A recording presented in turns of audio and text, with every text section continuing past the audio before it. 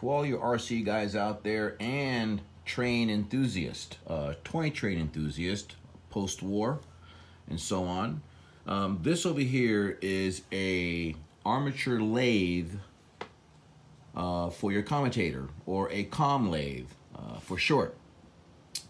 And what this does is when you apply power, you turn the switch on.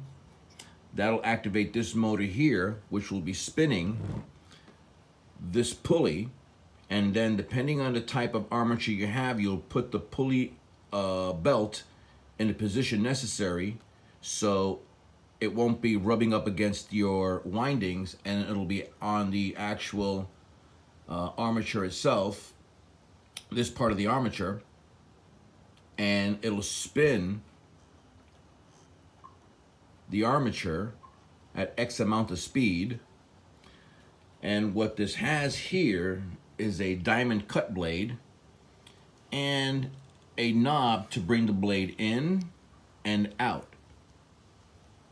So as you can see here, mod fashion, this is the gap that you're gonna get, or this is the movement that you're gonna get between each one of these gaps. So each one of these gaps or clicks, as you can see, she moves 0.01 millimeters. So you just move it in slow, tiny increments, and then this knob over here allows you to move the blade to the left towards the windings of the armature. That's where you stop.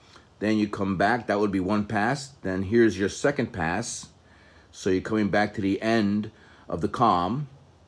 When you come back to the end of the com, adjust, bring back all the way right to where I'm stopping, right around there. Then you come back, that would be 2. Now we're going on 3 passes. And you keep doing this until you have a brand new resurfaced commutator.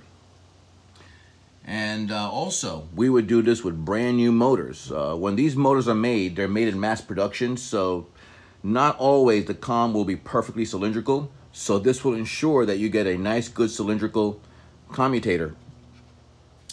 And in order for you to keep competitive and keep racing and be on top of your game, these are the devices that you would have.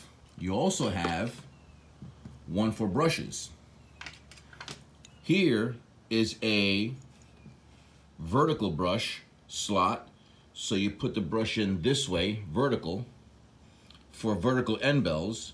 And then you can go in, push the brush in as the motor is running, and it'll spin this blade and resurface and give you some sort of grooves on your brush. Then that was vertical. This is horizontal, like this one. Okay, this is a horizontal brush. You push this in. As the motor's spinning, the belt is spinning this blade over here, and it'll resurface and regroove. Now I'm going to try to zoom in on this motor that has not been touched or used in probably 10 years, and you can still see the grooves that were done by that blade when I was competing. Okay, so this would be a cool idea to work on our trains, but the problem is our train motors are anywhere from 45, 50, 60, 70, 80 years old, and the technology back then was way different, so who knows how much copper is on the actual commutator of one of our train motors. And if you wind up doing something or coming up with an idea like this, you may actually ruin or destroy the motor. So we're just used to taking a little bit of alcohol and a Q-tip, an eraser.